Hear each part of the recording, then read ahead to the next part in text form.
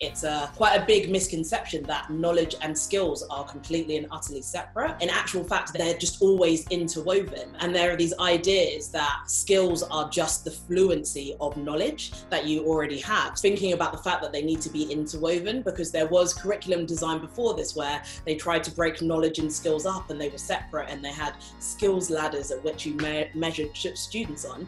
That doesn't work, because you can't really have one without the other, either way round you think about it. There are discrete skills that obviously we want to teach our students. So things like resilience, teamwork, flexibility, adapt, all of those kind of things are almost discrete skills that we want built into our curriculum so that students are problem solving, so that they don't give up and all of those kind of things. But actually you do then have more explicit skills that you're trying to teach students. And a big one that I'm quite passionate about, and we're quite passionate about in my school, is this idea of how to deal with money. Yes, I can teach you what a budget is, but you know what? Here's the budgeting spreadsheet that I actually use personally. Let's go through it. And if you decide to go to university, what does that look like? Actually put in the rent. Or those people that want to go on and do an apprenticeship, absolutely brilliant. Do you know how much tax that's going to be? Do you know what that actually looks like, how much money you have in your pocket?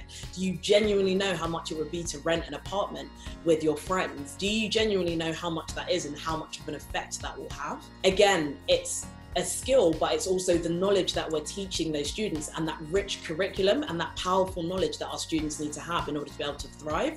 That, again, wasn't really something that you were necessarily taught explicitly when you were at school before. You kind of just somehow managed to pick it up. Or you might have had a family member that might have been able to help you, but we can't necessarily rely on that.